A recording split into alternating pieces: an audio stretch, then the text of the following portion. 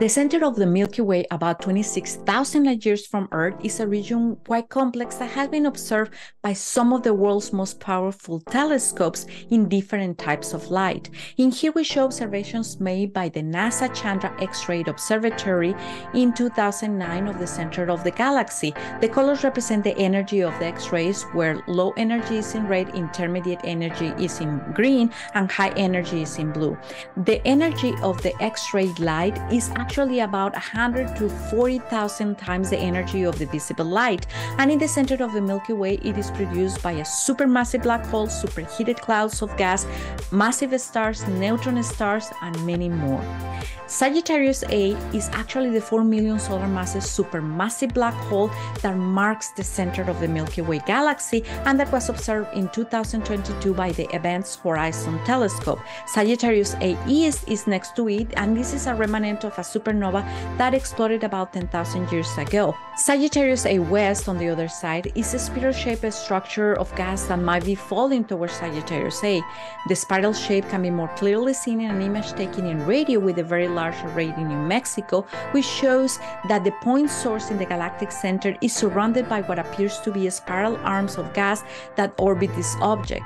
Permeating the region is a diffuse haze of X-ray light from gas that has been heated to millions of degrees by winds from massive young stars, explosions of dying stars, and outflows powered by Sagittarius A.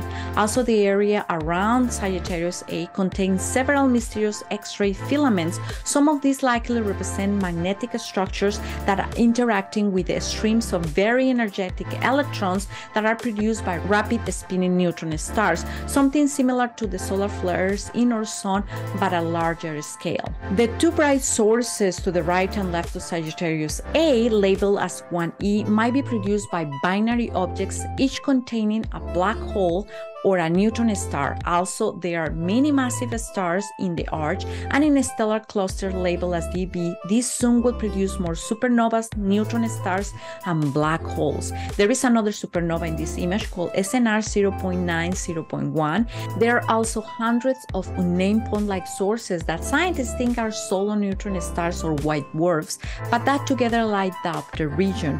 Finally, in the X-ray image, Sagittarius B2, B1, and C are regions of colder gas where stars are forming. These regions are normally too cool to be detected in X-rays, but the edges of these clouds had been heated, allowing Chandra to see their X-ray glow. The giant molecular cloud known as Sagittarius B2 North can better be seen in radio, where red indicates a stronger radio emission while blue indicates weak emission. Another spectacular view of the galactic center was obtained by the MeerKAT radio telescope in South Africa, which penetrates the intervening dust that obscures the view of this region at other wavelengths.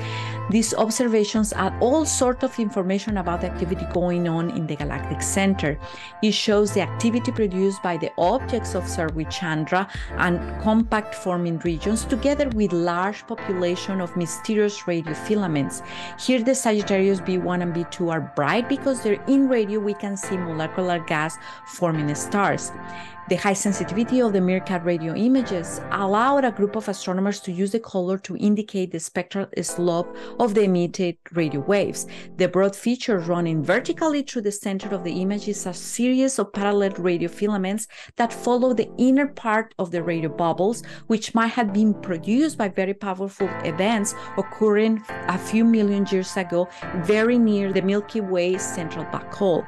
Looking closer at this region reveals much more detail of the chaotic complexity of the heart of the Milky Way. Further to the right, appearing as a large bubble, there is another supernova remnant G3591 0.5 that seems connected to the galactic plane, but the longest radio filament known as the snake.